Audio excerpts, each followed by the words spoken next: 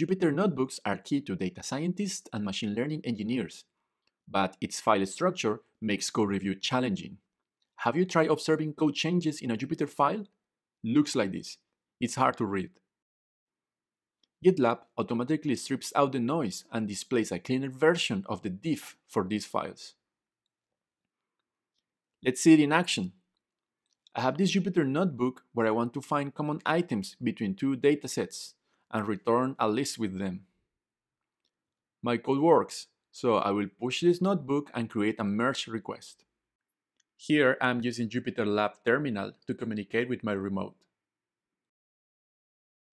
Here we go, so let's create a new merge request in GitLab. In the merge request page, in changes, I can already see how my notebook changes are displayed in a cleaner and more readable way. Cool. Let's take advantage of that and ask Eduardo to review my code. With cleaner diffs in the Jupyter files, it will be easier to collaborate and review code. Alright, let's fast forward and check my notebook code review. Eduardo suggests to get rid of the for loop in the code and go for a more efficient data structure, using sets to compute the intersection. Alright, let's refactor the code in my Jupyter notebook applying Eduardo's suggestion.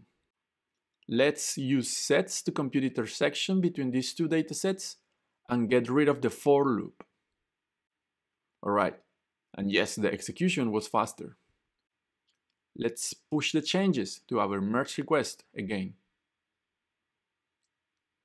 I add, commit, and push to the MR. And it's done.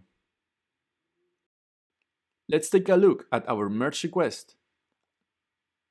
As we can see here, now in GitLab, it is easier to compare changes in Jupyter Notebook files. In this case, Eduardo can quickly see that we added his suggestion thanks to more human-readable diffs. Let's resolve this thread and merge to the main branch. Great. GitLab cleaner diffs in Jupyter Notebook files make it easier to run code reviews and treat notebooks as collaborative files. Stay tuned and let's continue learning at GitLab.